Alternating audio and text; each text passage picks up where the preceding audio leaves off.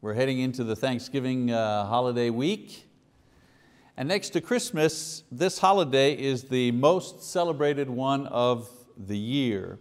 Maybe Halloween comes in there, but that's not really a holiday, is it, Halloween? In a lot of ways, Thanksgiving is probably affects more people because it's not a religious holiday, if you wish, in nature. And the spirit of it can be appreciated by all people regardless of their faith. You know, someone who's a Hindu can appreciate what he or she has. Someone who has no faith at all can simply have a moment of appreciation for what he possesses.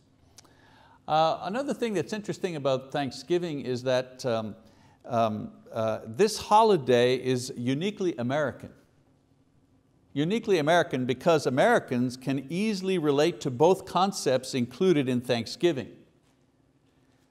In the USA, there's much to be thankful for. And in the USA, giving is possible because there is an abundance. In Haiti, for example, they don't celebrate Thanksgiving.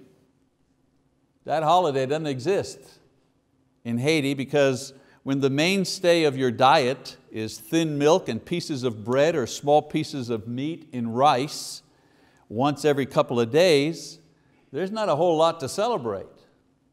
There's not a whole lot to exult in giving thanks.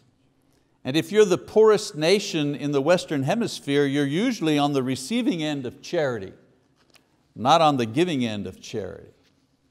Now, I don't say these things to make us feel guilty or to spoil the holiday, but rather to make us aware of the fact that Thanksgiving is a holiday well suited to this country because of its special blessings. So with this idea in mind, I'd like to review from a biblical perspective the two main ideas contained in Thanksgiving: thanks and giving.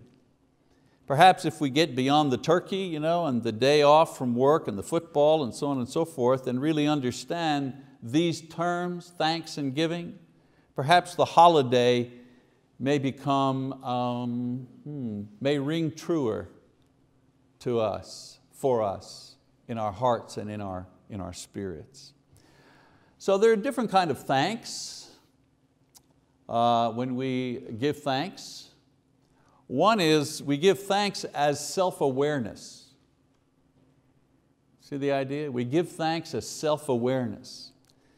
I believe more prayers are said on Thanksgiving Day than at any other time of the year. People who don't normally pray or have any kind of religious life will usually pause and acknowledge their blessings and good fortune on this day. People who don't usually say grace when they take a meal will not be embarrassed to return thanks according to the custom of this day.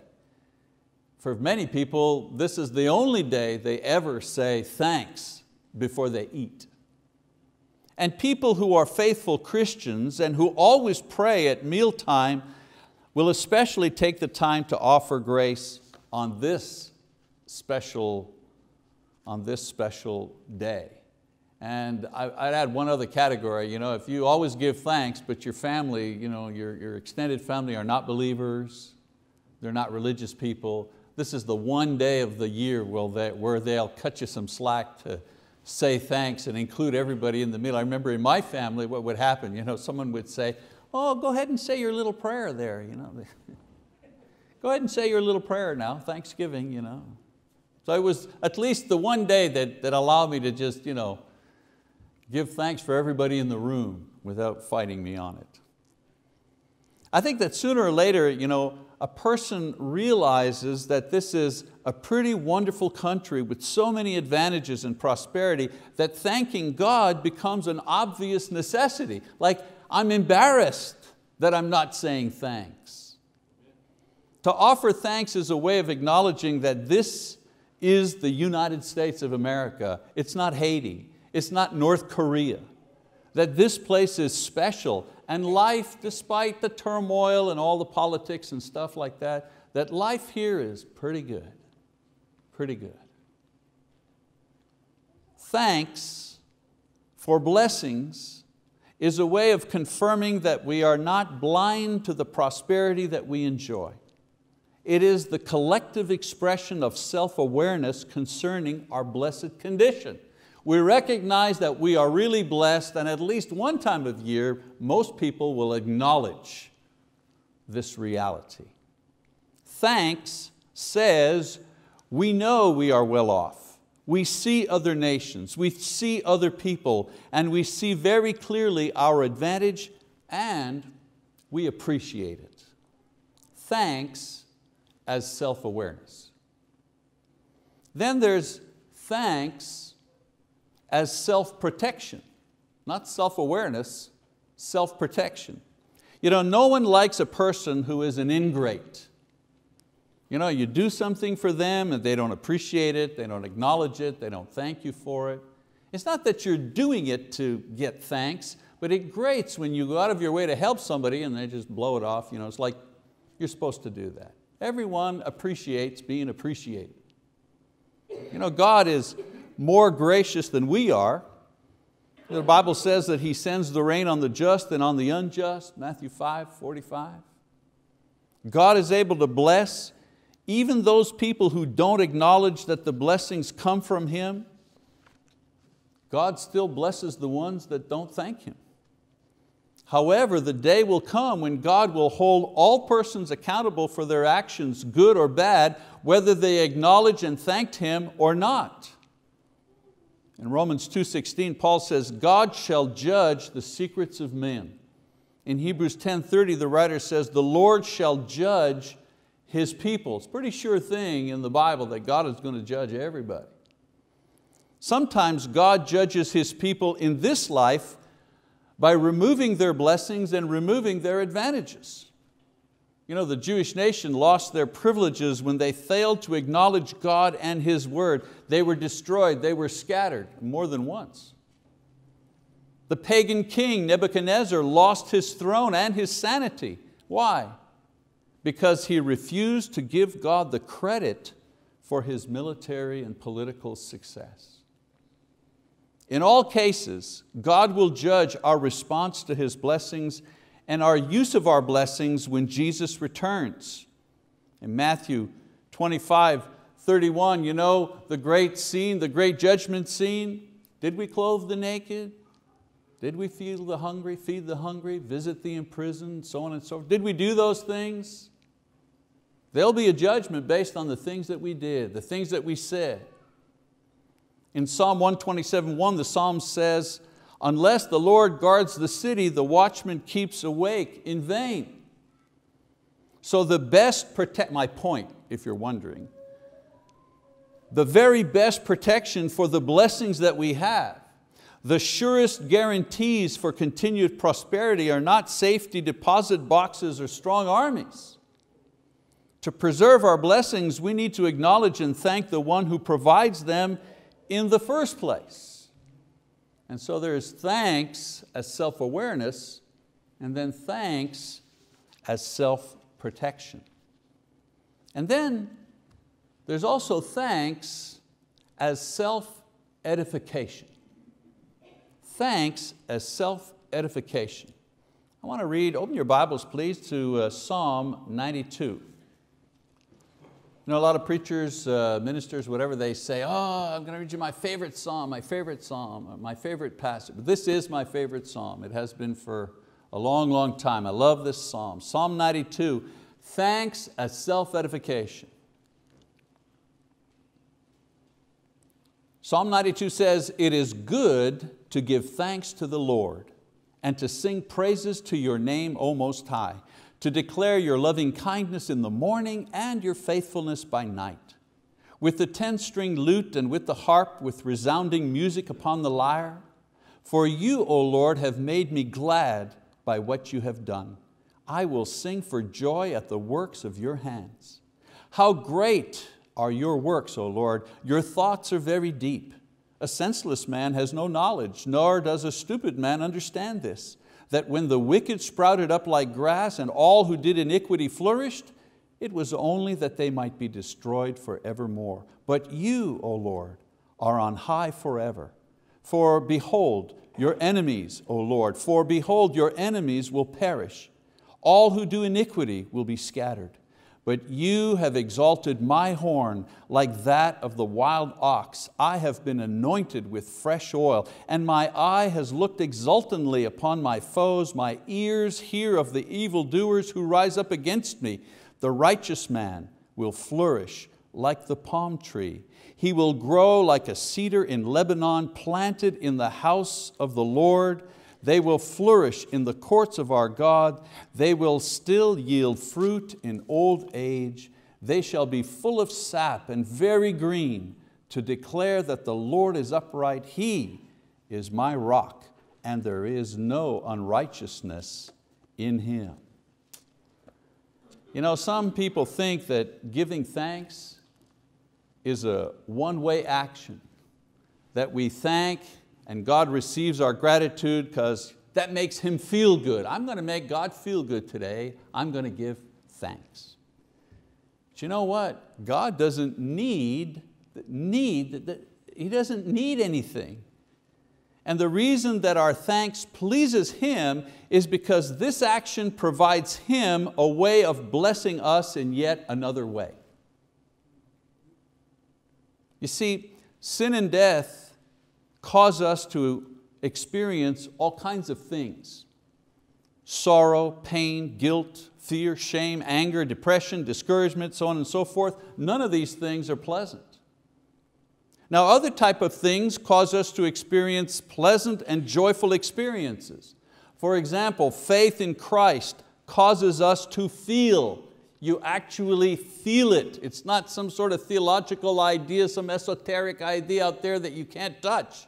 Faith in Christ causes us to feel hope, causes us to feel secure, causes us to actually feel happiness, to experience enthusiasm. Forgiveness, for example, causes us to feel peace, relief. I am so relieved that my sins are forgiven. I am so relieved that I will not be subject to condemnation. I can actually feel that relief. Knowledge of God's word causes us to feel zealous, bold, secure, happy, mature, wise. I was listening, hopefully all of us were listening this morning to Marty, and I saw what was happening to Marty. Being a preacher, I recognized it. The sermon got away from him. He was in control, but then he started to preach the gospel, and then the gospel lifted him up, and he got excited, and it got away from him. It's like you're riding a bike and you're going fast, and all of a sudden your feet, the pedals are going round and round, but your feet can't catch them. That's what was happening. He got excited about the gospel and about the possibility and what can happen when everybody's preaching and everybody's sharing. He was feeling something. The messenger was feeling excited. Well, in the same way, the giving of thanks makes us feel joyful, complete. It makes us feel closer to God. The giving of thanks gives closure to our feelings of appreciation. Something wonderful has happened to us, something wonderful has been given to us. We see the blessings that we have, and the giving of thanks enables us to have emotional closure because of that experience. So many people in the world who are not believers but who have been blessed with riches or wealth or fame or skill or whatever, so many of them continue to be depressed, so many of them they continue to be unhappy, unsatisfied. Why? There's no closure to their blessings. Why? Because they don't give thanks to God.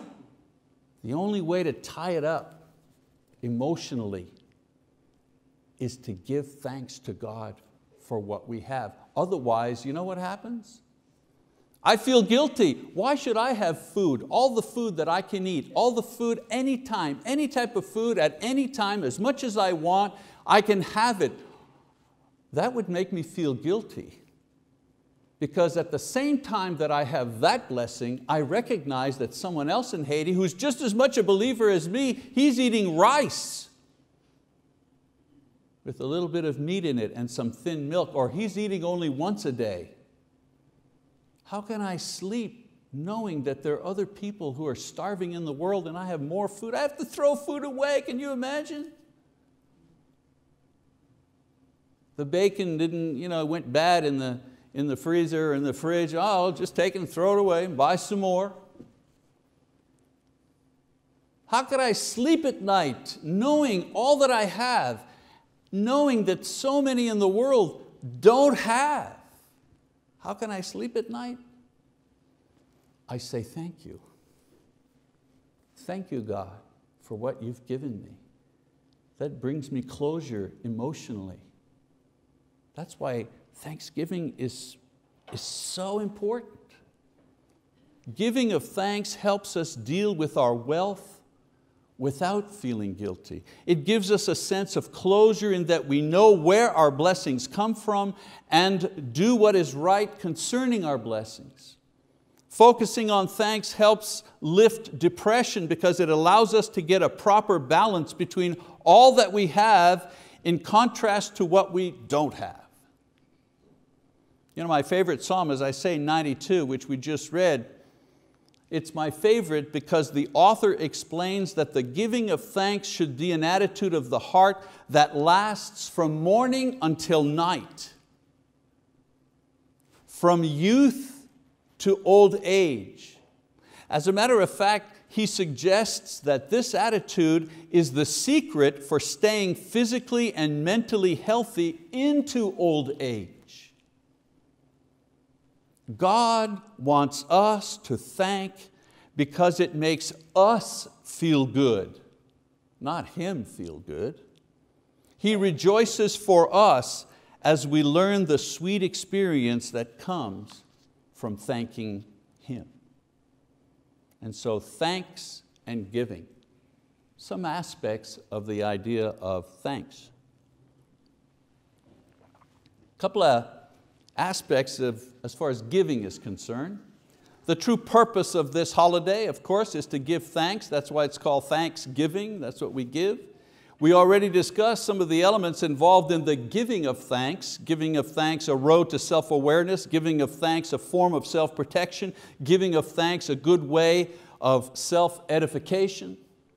But thanksgiving is incomplete if all we do is recognize our blessings in the giving of thanks. Since Thanksgiving helps us recognize the generous nature of God's giving, I think it should be a time when we consider the nature and quality of our own giving as well. In other words, when I reflect at Thanksgiving on what I have received, I should also reflect at that time on what I give. In 2 Corinthians chapter 8, Paul the Apostle reviews with the Corinthians the true nature and style of Christian giving. And if you have your Bibles, go there.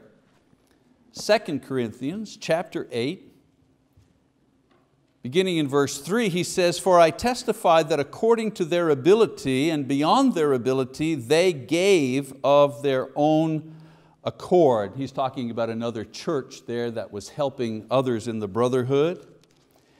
"Begging us with much urging for the favor of participation in the support of the saints. And this, not as we had expected, but they first gave themselves to the Lord and to us by the will of God." So notice the nature and the true style of Christian giving. First of all, Paul says, before you give anything, you must first give yourself to the Lord. Your giving can only bring joy and satisfaction if it stems from the fact that you have submitted yourself totally to the Lord, or in the process of giving yourself totally to the Lord. Nobody gives themselves all at once to the Lord. Who does that? Who can do that? But you know, every time someone asks you to step forward a little bit, serve a little bit, how about giving up that bad habit a little bit? How about beginning to work on this? How about improving that skill? How about serving the church in a particular way that you haven't before? Those are all steps in the giving of myself to the Lord. Many people don't enjoy giving, and they don't give generously because their heart is just not into it. Their heart's into the world, not into the Lord. If your heart truly belongs to the Lord, your money, your time, your effort will easily find its way into the proper place in the service to the church. Another thing he talks about is attitude. It's attitude, not amount. Note the attitude of these Macedonian churches in giving to the poor described by Paul. He says, they were willing to give. They were enthusiastic in their giving. They gave beyond their means. In verse 12, if you go down chapter 8, verse 12, skip down, it says, for if the readiness is present, it is acceptable according to what a person has, not according to what he doesn't have. In other words, if the attitude about giving is right, the amount given will be right according to that person's ability. When the attitude is right, the money given or the service given becomes simply an expression of faith and love and confidence, especially confidence. If I give this to you, Lord, I know that you will provide for me what I've taken away from myself to give to you. Whatever that is. If I am asked to give money, I know that you will provide money so that I can continue on. If I'm asked to give time, I know that you will give me time, or you will enable me to use my time in such a way that I will be able to continue and do what I need to do. When the attitude is right, the money given becomes an expression of faith and love. And as I said, of confidence. And he says that giving is a way to demonstrate true fellowship. In chapter 8, again, in verse 12, and I'll read 13, he says, for if the readiness is present, it is acceptable according to what a person has, not according to what he does not have. For this is not for the ease of others and for your affliction, but by way of equality. And then skip down to verse 24, he says, therefore openly before the churches, show them the proof of your love and of our reason for boasting about you. The way to develop true and sincere fellowship is by developing generous giving. You see, the ones that have the blessings and the wealth need to share because it helps them maintain their faith. Well, wait a minute, you mean giving helps me to maintain my faith? Sure it does. Because we know that wealth leads to worldliness, and ease leads to carelessness, and prosperity many times leads to callousness about the plight of others. The danger of wealth is that it closes us off from those who are needy. We can be in our air-conditioned bubbles, and just walk around and not feel or experience the need of other people because we have enough wealth to insulate, that's the word I was looking for, we have enough wealth to insulate us against the problems and the needs and the suffering of other people. Why do you think we build high walls around our communities? Only one way in and one way out. And some communities have gates. Why do we do that? We want to insulate ourselves against the problems of the world. The wealthy, and in the world, by the way, that's us in the United States, we're the wealthy. The wealthy need to give to express their love and concern for their brethren and our own dependence on God to provide for our giving.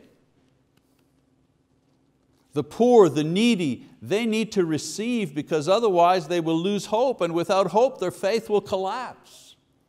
Not only will they have a miserable life here, if their faith goes, they face the prospect of no life with God after this miserable life. Think about it. I mentioned Haiti because I've been there, and many of you have too. Your whole life you suffer in this miserable country, a miserable life, and if on top of that nobody brings Christ to you, you have misery forevermore. While here in the United States, I have food and shelter and wealth and comfort, and I'm going to heaven. You see the disparity there? In the first century, Paul was able to create fellowship between the Jews and the Gentiles. How? By dialogue? By having a committee? No. No, he created fellowship between the Jews and the Gentiles through the giving of the Gentiles to the starving Jews in Jerusalem. That's how he created fellowship between these two groups, or the beginning of it anyways.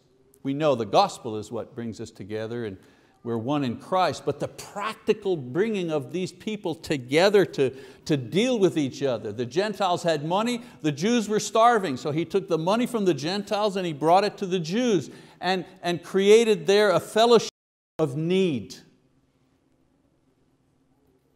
Nothing demonstrates that we share the same faith and hope with others as when we share our worldly goods with others to keep their faith strong, or to bring them at least the knowledge of the gospel of Christ. So I hope we're going to take advantage of the double blessing available to us at this time of year. Hey, enjoy the blessings, enjoy the prosperity that we have with our family, with our friends, in our homes. And enjoy the particular benefits of both recognizing and thanking our gracious Lord who has provided these gifts, not only for this week, He provides it for every single day of our lives. I ask all of you, when was the last time you skipped a meal? And I hope also that this enjoyment will sharpen our sense of giving as we approach this special time of the year. You know, this morning we talked about Brown Bag Christmas, not the only benevolence project that we have in our congregation, but it's the one that we do at this time of year. We collect bags of groceries and we fill them up with groceries, Christmas things, cards, just to bring a moment of joy to a family that perhaps is in need of the basics, food, some candy for the kids, a toy, maybe even a voucher, $20 voucher so they can have fresh milk and bread and things like ice cream, something. And in that bag, we also put in a flyer that talks about the Church of Christ, and maybe one of our little books there, a Christianity for Beginners, or a DVD or something, to tell them this is with love from Choctaw. We don't know you, but we have heard of your plight, and we want the love of Christ to demonstrate our caring for you, to feed your stomach, to give you a moment of joy, and at least give you the opportunity to hear the gospel, or to know where the gospel is being preached. I hope that I didn't preach this sermon to make this point, but it kind of comes together. I hope that when we talk about that, and we encourage everybody to bring their bags in, please do so. Participate enthusiastically, because everything that you will be giving, everything that we will be giving, will be going to people who really need it. And the twist this year, as I mentioned this morning, is that we've contacted smaller churches in our area that don't have a program like this, who are poorer than we are, just like in the Bible, they were helping each other. And we've said to these churches, tell us who needs something like this in your congregation, and we will provide. We're a larger church, we're a wealthier church, we have more resources than these smaller groups. We're happy to do it, and we extend the right hand of fellowship to you. How? By having a meeting between the two preachers? No. We extend to you the right hand of fellowship by offering to you our abundance, that you can serve the people in your congregation with some of the abundance that we're able to have in our congregation. I hope that you'll participate in the Brown Bag Christmas project in the weeks to come with that idea in mind. At this time also, of course, we have an opportunity to make other statements before God and His church other than one of benevolence. Perhaps an initial statement of faith in Jesus Christ, expressed in repentance and baptism, if you haven't already done that. Perhaps a confirming statement of faith in Jesus in case that we've fallen away from Him or we've been unfaithful. We do this through repentance and prayer. Perhaps a public statement that we as Christians want to be recognized as members of this local congregation and recognize the leadership of our elders over the welfare of your souls and the souls in your family. Or perhaps a statement of need for emotional or physical or spiritual assistance from the church, because we want to be the church that visits the sick, that sees the ones who are in prison, that provides the clothes, that provides the food, and we want to be that church. But many times we don't know where to serve because we're not informed of the needs. So if you have a need, this is a good time to do that as well. Whatever statement that you may need to make at this time, we've set aside this moment for you to be heard, to be ministered to.